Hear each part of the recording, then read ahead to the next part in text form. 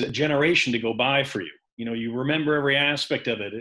You know, you meet people, have events. It just seems full and rich, like a child experiencing summer. It just goes on and on and on. And then suddenly you can have a moment where a year goes by in the snap of a finger. And both of those things are happening simultaneously, both in our experience and around us. So, you know, that's just sort of a part, I guess, of the structural reality of time that the Count is grappling with. But then, of course, it is, as you say, it's heightened by two things. By the fact that the book is really about sort of a moment in time, you know, it kind of begins in a moment in time where an entire 100-year plus history, an experience of a country, a set of values, a culture is being set aside, and the next 100 years is being launched. And so you have, you know, as you say, you're dragging sort of nostalgia for that the past century, and you're dealing with the rapidly changing events of this new century that's being created around you. And the hotel kind of is an oasis, so that those dynamics can be investigated or considered with a little bit more, without it just being an overwhelming, you know, experience of, you know, raw front lines revolution.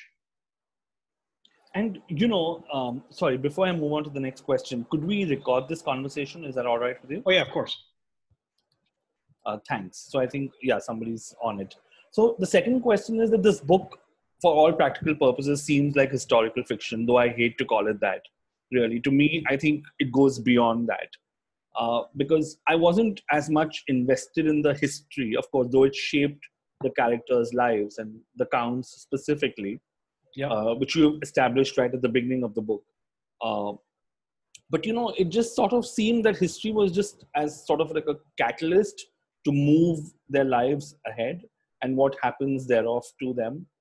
Yeah. So how easy or difficult was it for you to embed history in, and it's a big book, it's about 462 pages long, you know, and then to ensure that while all that is being played out, and you spring instances on the reader, right? For instance, one character enters, a character sort of leaves abruptly, and after, like, say 40 pages, that character who has left is back again. So how do you then enmesh history with the coming, the going, and as I said, you know, time passing, like in 20 pages, a year or 2 years, or maybe even 5 years have passed by. Yeah. You know, almost like Virginia Woolf's To the Lighthouse, where there's a major section where about 10 years pass by. Yeah. So how did you deal with that? And in the sense also your research then about Russia. And I believe you stayed at the hotel for some time. Yeah. All right. So talk to us about that. Yeah. Let me. I'm going to unpack that. I'm going to talk to you about time. We're going to go back to the time thing for a second, and then I'll talk to you about the historical context. Sure. Your listeners, you should know. I mean, you may find it interesting to learn this. If you didn't know it, I would hope that you did not notice what I'm about to say. But I'm going to sort of describe it nonetheless. The book is structured in a little bit unusual way, in that it begins with the Count being sentenced to house arrest, and then he's marched through the hotels of the doors of the hotel, on, you know, page 1 basically. The book then tells you what happens to the Count 1 day later, 2 days later, 5 days later, 10 days later, 3 weeks later, 6 weeks later, 3 months later, 6 months later, 1 year later to the day. And then it's 2 years to the day, 4 years to the day, 8 years to the day, 16 years later to the day from his entry into the hotel. And at that point, the midpoint of the structure, it reverses. And from there, you learn what happened 8 years from that point, then 4 years from then 2 years and 1 year, 6 months, 3 months, 6 weeks, 3 weeks, 10 days, 5 days, 2 days, 1 day, until the final page. So the whole book is structured in this sort of symmetrical accordion. And you know, why did I do that? You know, when I decided to write this book, and I decided I was going to tell the story of this Count trapped in a hotel, I immediately decided that I was going to use this structure to tell the story. It was, I've been writing fiction since I was a kid. Many years ago, I was like, oh, it'd kind of be interesting to tell a story with this kind of accordion leaping structure, this doubling cycle, and then the sort of retreat again. And as soon as I came up with the idea of telling the story of the Count in the hotel in Moscow, I thought, oh, that's perfect. That should be the structure that tells this story. Now, why was my instinct so strong about that? And it goes back to some of the things we've been talking about. I wanted the story to span a significant period of time. I wanted the reader to be able to go through the changes in the Count's life, in his state of mind, in the evolution of his relationships, and of course, as the world outside the doors is evolving. This is all part of the game, the goal. But if you said, well, you can write every day or that 30-year time frame, it would drive. I would collapse as a writer. You would collapse as a reader. So you need to find some way to incorporate this incredibly event-filled span of time, and deliver for the reader that feeling of time passing, deliver the experience of the issues, deliver the development of the relationships, the change in sentiments, and within the historical context, but not for it to be this open-ended, never-ending, saga. And so I use the time structure as a way to achieve that. Now, it also allows me to cheat a little. So, for instance, when I first designed the book, in that first day, I originally thought, oh yeah, okay, I'll start in 1920.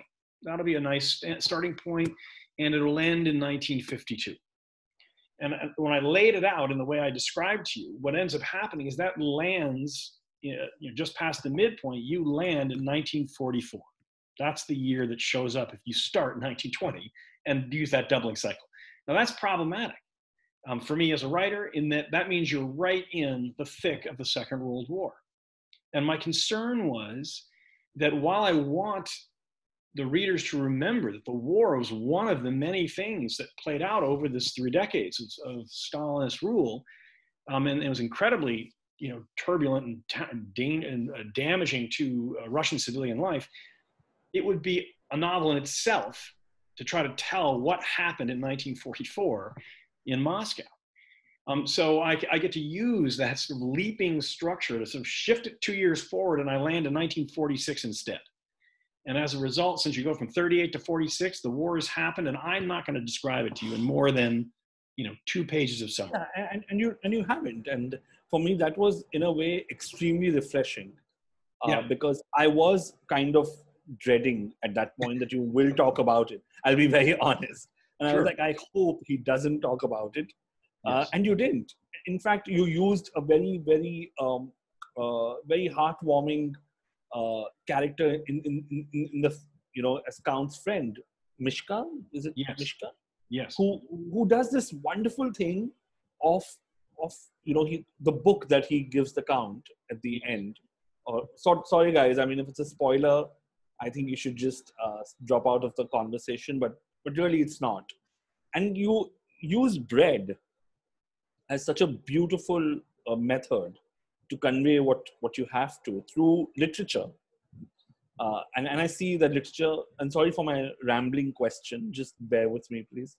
And I see literature being such a central focus to the book, right from the Russian greats to Socrates to talking about Montaigne, and then you move on and you use literature also in such a wonderful way to talk about the Count's consciousness and art.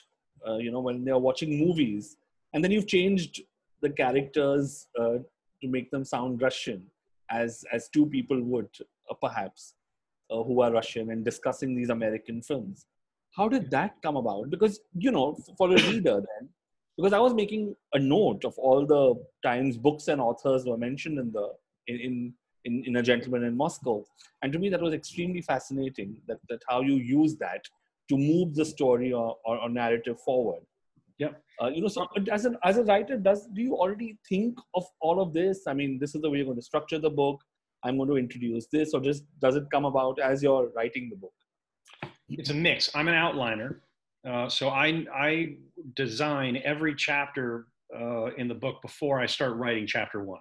I know every chapter, what's going to happen in it, where it's going to take place, what the setting is like. I know the characters and their backgrounds. in a particular chapter. I know the key events, some of the conversations, some of the feelings that are going to be sort of hit in this sort of evolution of emotions in the book.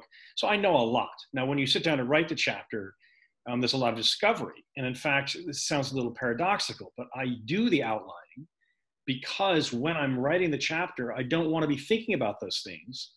Instead, I'd like to free my subconscious to bring the events to life poetically. And so I have sort of more liberty in letting the art of the craft express itself in a chapter if I'm not worrying about, what's happening next. So I sort of use the outline to allow sort of more artistic exploration within the bounds of a single chapter or scene or event. I think your description is a good one of Mishka and of the of the various roles of literature over the course of the book, of music, of movies. I kind of knew early on in the American tradition. I don't know the Indian literature well enough to know, but in the American tradition and the Russian tradition too, that there are examples of terrific stripped down writing styles. In English, in America, obviously Ernest Hemingway or more recently Raymond Carver would be examples of this. Chekhov in Russia, minimalist style of storytelling and of expression. And when I set out to write A Gentleman in Moscow, I knew from the beginning it was not going to be minimalist. It was going to be maximalist. Here was a 19th century figure who's educated in culture and and loves it and is exposed to music, to literature, is in a historical time, is interested in cuisine. So I knew that all these various elements were going to have to come into the book in some way to fully express who he was and how he was evolving. Now, when you, so I want to say two things about kind of the references that made, and then I'll shift to the movie question that you're asking. Sure. One is sometimes I think maybe I overdo it a little, but if I sit back and I ask myself, I go to a dinner party with, my wife and I go to a dinner party with 10 other friends. There's 12 of us at the table. You have drinks, you have dinner, you say goodnight, you go home.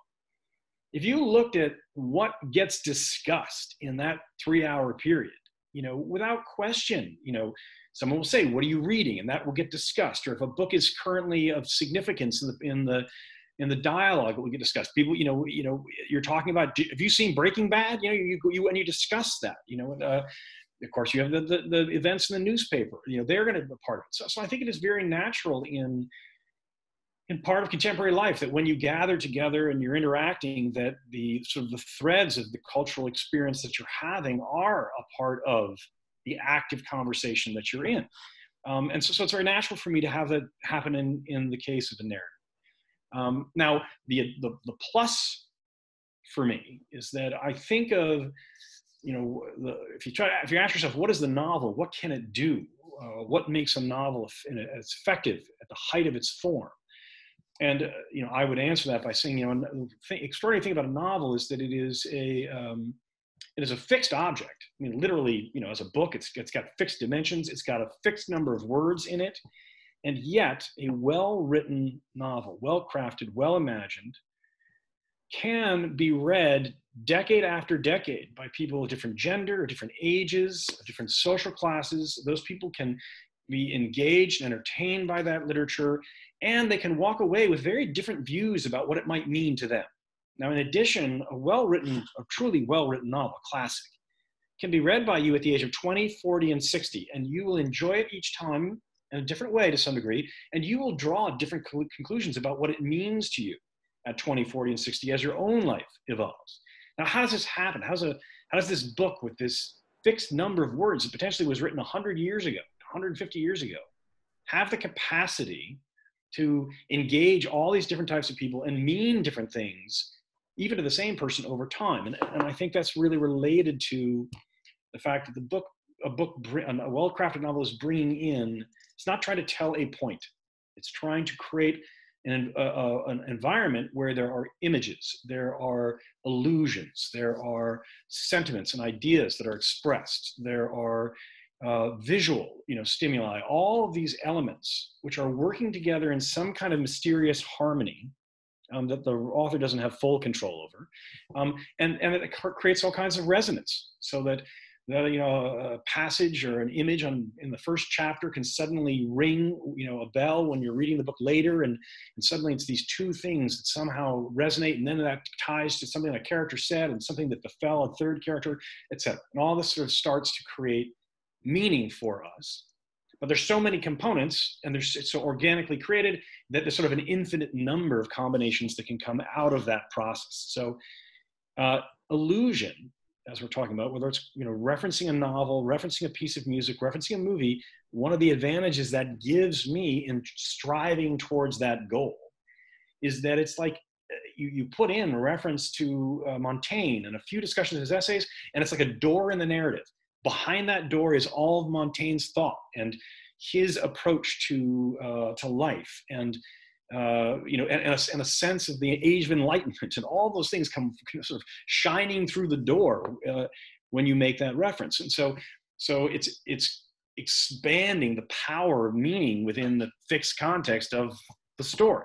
Now, you know, the movies. So yes, American movies become a center point later in the story.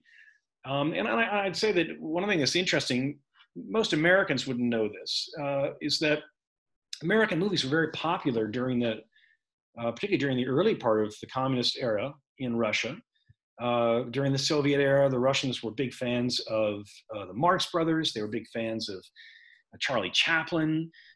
Stalin was a big fan of the American Western, would force the members of, you know, Politburo, they'd come to his house for dinner. Dinner would be served at 11, and at 2 in the morning, he'd make them watch a movie. You know, everybody trying to keep themselves up so they don't disappoint the boss. But so American movies are very much a part of, in this interesting way, a contained part of Russian life during the Stalinist period. And so I knew that there was going to be a Politburo figure, a Kremlinite, who was going to approach the Count and ask the Count to share with him insights into the West covertly, so that he could become more intelligent, but wouldn't want anybody to know he's gathering this kind of information. He's going to meet with the Count, and then eventually what they do is they use movies to have that conversation. You know, so I thought that'd be a sort of fun, sort of fascinating setup. Pretty early on, I thought that a Bogart film would be the turning point. And in the first draft, it was Maltese Falcon. And, you know, I wrote the first draft. I tend to write the draft alone. I don't share it with anybody. When I'm done with the first draft, I start to share it with a few people to gather some input and rethink the book, and to start the revision process. And when I was going through that, the Maltese Falcon stuff just wasn't working. I'd written a lot about it. It was kind of in there and over multiple chapters, and it just wasn't working. And so you kind of retreat and ask yourself, all right, this isn't working. Do I rewrite it? Do I pull the whole thing? Is there a variation that I should be considering which somehow would work more effectively? I struggled. I tried doing different things and they just weren't working. And then suddenly it's like one day you're on the treadmill or whatever, and you're like, oh my God, what was I thinking? It's Casablanca, of course. That's what they should have been watching. That's what they should be discussing. Because as most of you know, I assume, because most of us have seen Casablanca, you know, as adult, you know, at some point. But, you know, the nature of the story of Casablanca is that it's in the middle of the turbulent time of the Second World War, but it's at the fringe of events, you know, because it's in Casablanca. It's not in the heart of the European theater of battle. And you've got a city which has received people from around Europe who are fleeing in the hopes of escaping the war. So you've kind of got the war. You've got, you know, Morocco, you've got Casablanca as this little sort of inside place where all this people are gathering, and you've got elements of the German military, elements of the French Vichy, you know, you've got spies, you've got all that going on, but then you've got, you know, refugees. Within the middle of Casablanca, you've got Rick's Cafe. And Rick's Cafe is an oasis. That's what it is. And when you go through the doors, there's gambling, there's music, there's food, you know, there's all of the things that you'd expect. There's a little bit of romance, there's fear, there's hope, you know, there's theft. It's all happening kind of in this oasis. And so, as I said, the minute I thought of Casablanca, I was like, oh, this is perfect. Because of course, that's what the Metropole was in reality in Soviet Russia. You know, it's a real hotel. It was built in 1905. And initially, the Soviets turned it into a bureaucratic building. were in the early stages of that post-revolution, they were going to use it as literally as an office building. But what happened is, as ambassadors began showing up in Russia after the Civil War, and trade representatives began showing up, corporate executives began showing up, the Bolsheviks, the Soviets, realized we need to have a nice hotel for these people. Otherwise, they'll think that communism's failing. So they literally restored sort of the glamour of the Metropole Hotel on purpose. They put a doorman in front, they had bellhops, champagne and caviar in the restaurant, American jazz in the bar, as you know, as early as in the 1920s, in order to make foreign sophisticated visitors feel like things were going well in Russia, sort of the notion. So it was literally this kind of like Rick's Cafe, amongst all the swirling dangers, disruptions, you know, shortages, controlled freedoms, controlled speech and art. You had this place in the middle where things were happening. And, you know, then there is the question of, when I was looking at how you begin your chapters, which I thought was extremely unusual. And I love the way you title them. It's almost like you've taken these words from the dictionary that begin with the letter A. And, you know, in a certain very organized and you know, sort of thought of manner, you start, you know, so it's almost like you reach the middle of the book and then you sort of work it out yourself in a way, or you try to as a reader, that you know what could come next. But of course, as a reader, you can't even tell what comes next. And that's the beauty of this book in so many ways. And so how, again, you know, I'm fascinated when writers do some, and you've done a lot of these things in the course of this one massive book. I mean, we could go on and on talking about A Gentleman in Moscow, because that's the beauty of this novel. So I just want to know, how did that come to you? Is everything that structured when you start writing a book, or do things just pop at you like Casablanca, right, on a treadmill, or things like that? You know, so how did that idea come to you for titling the chapters a certain way? You know, and for those who haven't noticed, because some people don't notice, all of the chapter titles, even if if it's a 4-word title, every word in every chapter title is an A word. And so pretty early on, you know, maybe it's the kind of thing, like maybe I was crafting it. So it was not a plan. Let's put it this way. It was not in the outline. I know I'm going to do this. I think as a younger person, as a younger writer, at one point I was sort of interested in all the interesting words that begin with A. So, you know, archaeology and anthropology and architecture. And, you know, it's like, oh, you know, that's kind of an interesting thing. And I think I had a notion at one point that there would be a story a book where you know, there'd be these one word monolithic A words that were kind of somehow metaphorically tied to the events of the characters. So anyway, that got stashed away. I didn't ever do that. But so then as I was writing this, I think that there was an A word maybe in chapter 1, an A word in chapter 3, and in chapter 5 I was suddenly, wait, you know, maybe that's what I'm going to do here. And you kind of take a step back and you have to check your instincts. You know, does that make sense to this? Is it going to be disruptive? Is it going to be off-putting? Is it going to, you know, somehow undermine the tenor or that the story is telling? And you have to kind of feel through that. And my instincts were, no, this is a good idea. I'm going to do this. I'm going to go with it.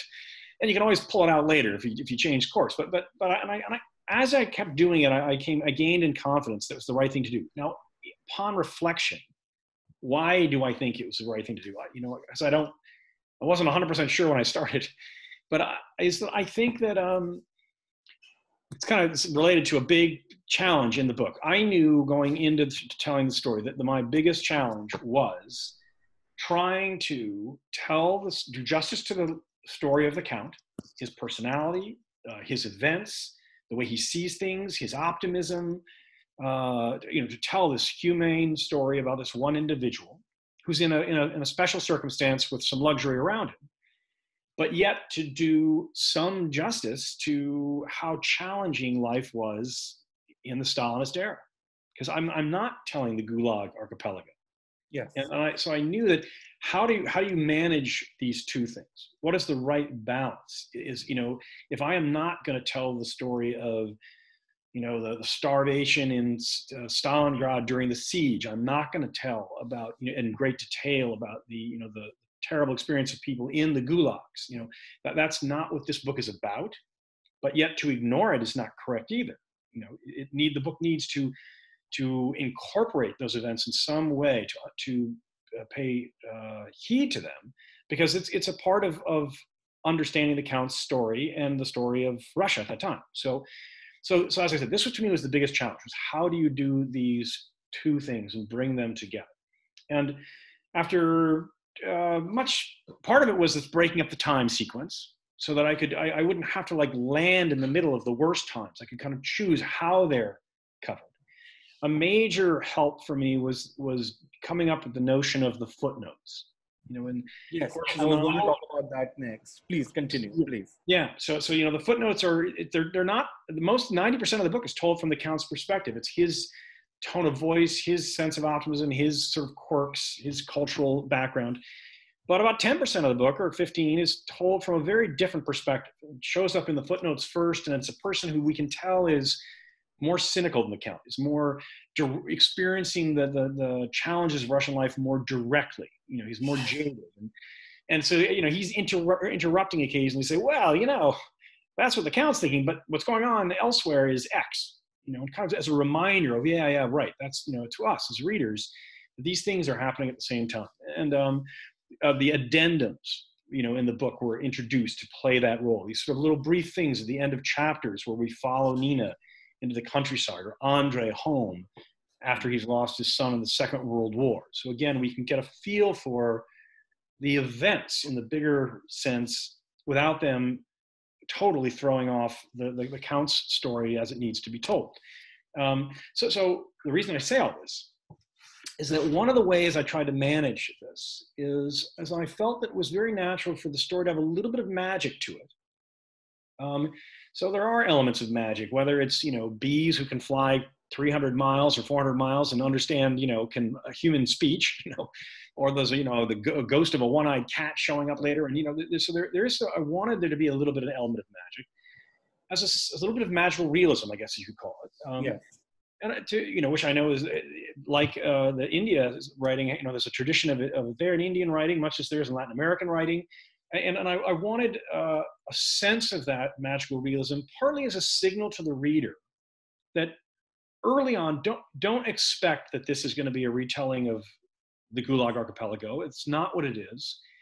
And to give some permission to the reader to go into the story, into the Count's world, in a slightly different frame of mind. And so I lay all that out because I felt that by playing this game in the chapter titles, where all the words are letter A's, it's another way of trying to send that signal to the reader that this is not bringing the magic. Sorry. Yes, there's going to be an element of fun here. There's going to be an element of gamesmanship, and there's going to be a lot of serious stuff too. But I wanted the reader to sort of understand the realm that they're entering, and to join me there in a particular frame of mind. And so things like that are ways of trying to achieve that goal. Sure. We have about 10 minutes to go. So I'll be opening the questions to the participants. Please type your questions and send it to me, and we'll ask Amor. And so yeah, I'm just waiting for them. Somebody had asked, are you a P.G. Wodehouse fan? Because the person felt there was a lot of Wodehouse influence in the language. It's so funny. I had never read Wodehouse when I wrote the book, but I've read 8 Wodehouses since. And so a number of people have said that, and I totally understand why. Because the sort of the sense of humor in the Count's sort of the aristocratic foibles, and the sort of the sense of humor of having the rug pulled out from under him, and sort of overblown descriptions that sometimes he'll use are very Wodehousian, I guess, very Worcester-esque, or however you want to put it. Or the barber shop as well, what happened to him. Yes, that was very dramatic, but extremely funny, I thought. Yeah, at the same time. So Mamta Mangaldas is asking, do you have any literary influences and your all-time favorite books? What are your all-time favorite books? I'm 55, and I've been writing fiction and reading since first grade. So I have many, many, many influences.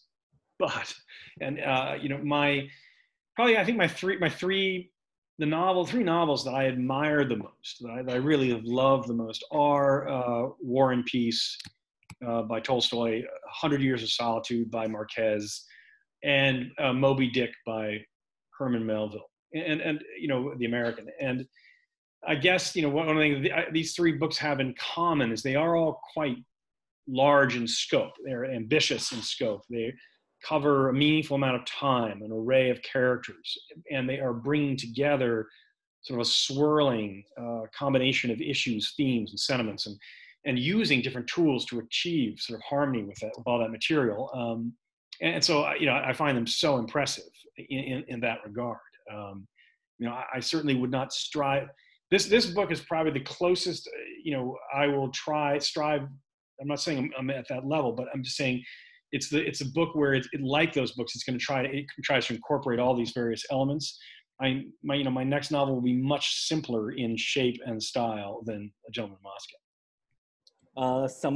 So Farooq has a question for you, talking about the summer solstice. Yeah. He says that we know the count is sentenced on 21st June, but it seems to be more than just his house arrest anniversaries during the course of the narration. Yeah. Is there more to the summer solstice in the book? So the first thing is going back to that thing I said earlier, that the chapters are literally occurring like 1 year later, 2 years later, 4 years later, 8 years later, 16 years later, etc. It means that June 21st is the day, is the actual day of the year that the majority of the chapters take place on. Only in the last 6 months and the first 6 months do you see other days. In the middle, it's always June 21. Now, of course, I could have picked any day of the calendar year. So, yes, I liked the fact that that the longest day of the year would kind of be the day, sort of adding to this sort of element that we keep returning with the count to the longest day of the year again. But now it's 4 years later. Now it's 8 years later. And what that allowed me to do is to also structure the chapters so that it's kind of it's a day in the life, these chapters. Like the Bouillabaisse chapter, a lot happens in that chapter. It's when Osip first shows up. It's when Anna and the Count are kind of interacting, and and they're scrambling together to make the Bouillabaisse in the middle of the night. That all happens in a 24-hour or 16-hour period, basically, on June 21st. So I like that kind of idea that the longest day of the year is kind of where we're going to keep returning. Now, I will also point out that this is cheating again, but I could have picked December 21st, the shortest day of the year, and it would have been a hard book to write and read because it is dark. It is snowing. They got 4 hours of daylight or something like that in Moscow at that time of year. It is overcast, 28 out of 31 days. It snows 28 out of 31 days. It's freezing outside. And I was like, that's a heavy burden to carry. If we're going to be telling a story set in Stalinist Russia, at least it can be, spring, for a while we're talking. And there'll be a little bit of winter at the beginning and the end. And so that's part of it too. So somebody has a very interesting question. Honey says, is there a vegetarian preparation of the Latvian stew that one could try, and probably the wine to go with it? Yeah. I don't think there would be a vegetarian. Maybe you could do it with, I don't do very much vegetarian cooking. I suppose a tofu type, or maybe an egg, type of protein could step in. But yes, it is a very simple stew to begin with, and the pork is very much at the center of it. So it's hard to pull that out and put something in. But the Latvian stew, for those who don't know, it appears early in the book, in the Advent chapter. It's kind of on Christmas Eve, and the Count observes a young couple ordering it, and then orders it himself. I do make that dish for my family. If you Google Amor Towles Latvian stew, you will find the recipe as well as sort of an essay by me about it. And one of the interesting things about that stew is I'm really raised in Western European, the tradition of Western European cooking, French cooking, Italian cooking, as you might imagine. If you're eating, if you're sort of an ambitious cook in America in the 50s, 60s, and 70s, that's where you were turning. Now, today, we all are cooking Asian food and Mexican food and Latin food as well. But let's say I was raised, where in New York City, the finer restaurants were all Italian, French, and that kind of thing when I was young. And so if you make stews in the Italian tradition, the French tradition, what the Latvian stew is very, very different from those Southern European stews is that it is made without broth. It's made with water instead of a broth. There are no fresh herbs in it. Whereas in a French or Italian stew, they would be jam-packed with herbs, and would be broth-based. And there's no wine. So three of the main components to traditional European stew making are not there. And the entire stew is made out of water, dried apricots, dried prunes, pork, a little bit of tomato paste, and then very caramelized onions. And you can just picture the Russian village in winter, where this is a very valuable stew to be able to make, because you didn't have those other things. You didn't have the herbs. You didn't have the, readily access to, broth was expensive and difficult. Wine was difficult. Certainly you didn't have the fresh vegetables. And so yeah, with these simple dried components, you could make it all fall and winter. And it has this incredible thing that the caramelizing the onions to almost beyond where you'd think gives the stew this incredibly smoky, sweet flavor, which complements with the apricots and prunes. So anyway, more than you wanted to know. Could you do a vegetarian? I guess so, but yeah, maybe it's the tofu is the strategy. I think so. We are getting a lot of questions, and I don't know how much time you have really to take. I have time. Okay, so there's a question on. Do you have any update on the mini series that was supposed to be planned? That was by Patty right at the beginning. She has asked this. Okay. The miniseries is being made. It's slowed down. The writer that they had, the team overseeing it did not like the scripts they were getting, and so they kind of had to start from scratch again. I am currently writing the pilot for them for that effort. Apple is ultimately going to distribute it. It looks like that's who our partner is. A British director named Tom Harper is the director, and Kenneth Branagh is the star. Everybody's still involved, but we are still kind of in the process of right now finalizing the script for the pilot. And once everybody agrees that's in the right place, then hopefully things will start moving forward at a quicker pace. Great, because somebody had asked, Adishi had asked, who would you choose to play the Count? Yeah, I'm glad that Branagh is doing it. So he could always change his mind in the last minute, I guess, but I'm glad he's doing it. And I didn't have really a hard. There's many great actors who could play the part, I think. Yeah. And people are saying that they're looking forward to your next book, whenever that is. So so am I actually. Yeah, thanks. I'm working on that now. I'll tell you, it is a novel about 3 18-year-old boys and an 8-year-old boy who are on their way from Nebraska to New York City in 1954, and the whole book is only 10 days. So as I said, it'll be very different in tone, structure, in terms of its layers and its focus than the Gentleman in Moscow. Nandini had a question that which character was the hardest to write, and how do you compare Rules of Civility's writing process to that of A Gentleman in Moscow? Hardest character to write. I think in a way it was Mishka. He's a tricky, he goes through such radical change in his own life, going from being someone who was in favor of the revolution, kind of from a background. I think of Mishka, I don't think it says it in the book, but I've always imagined that he was the illegitimate son of an aristocrat.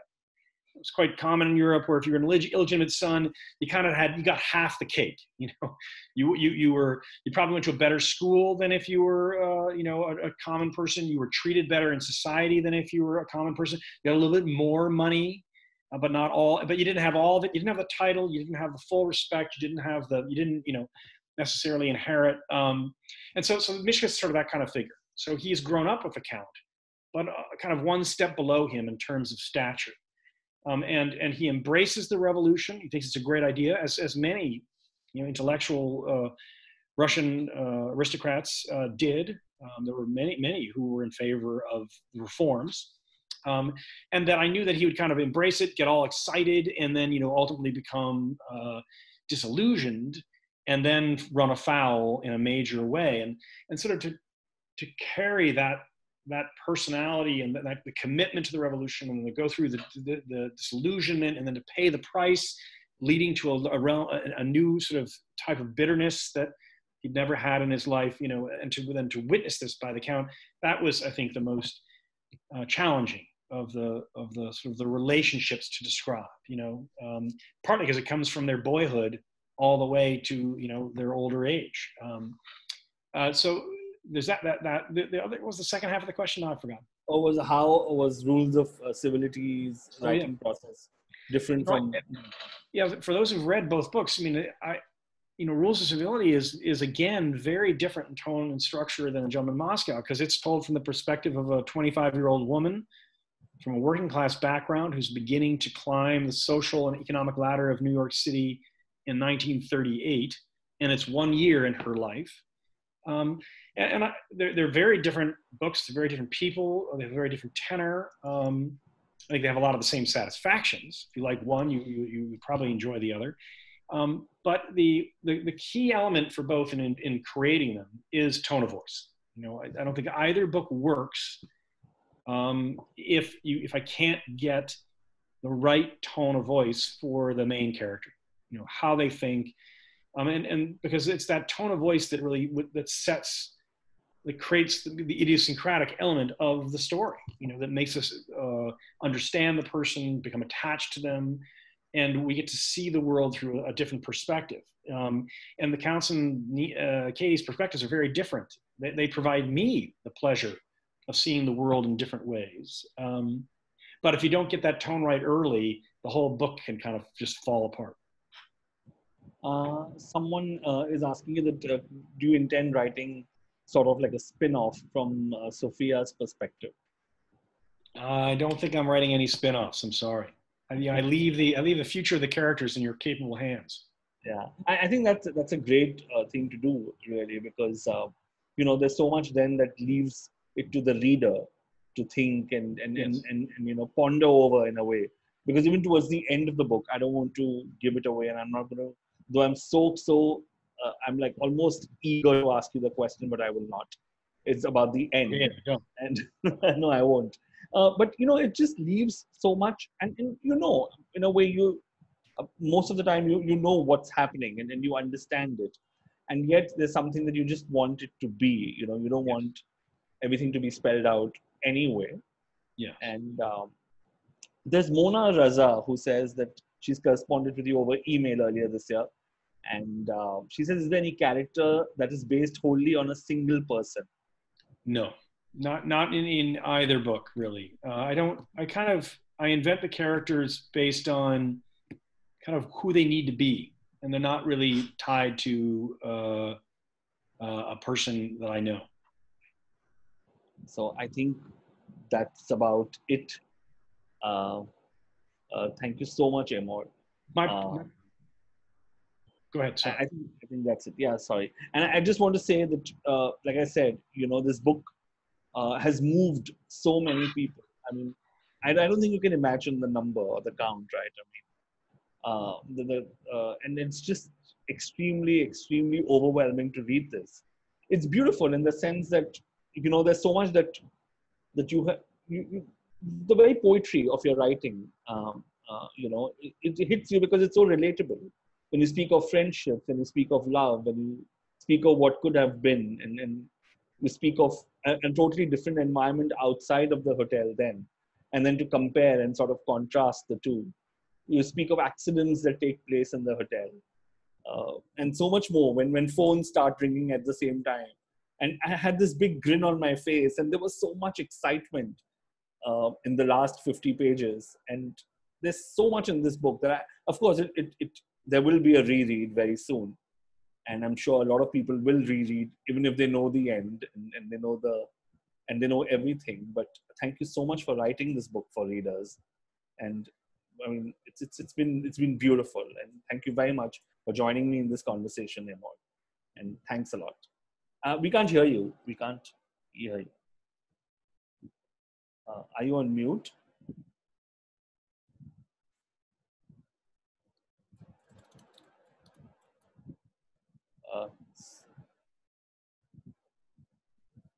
There we go.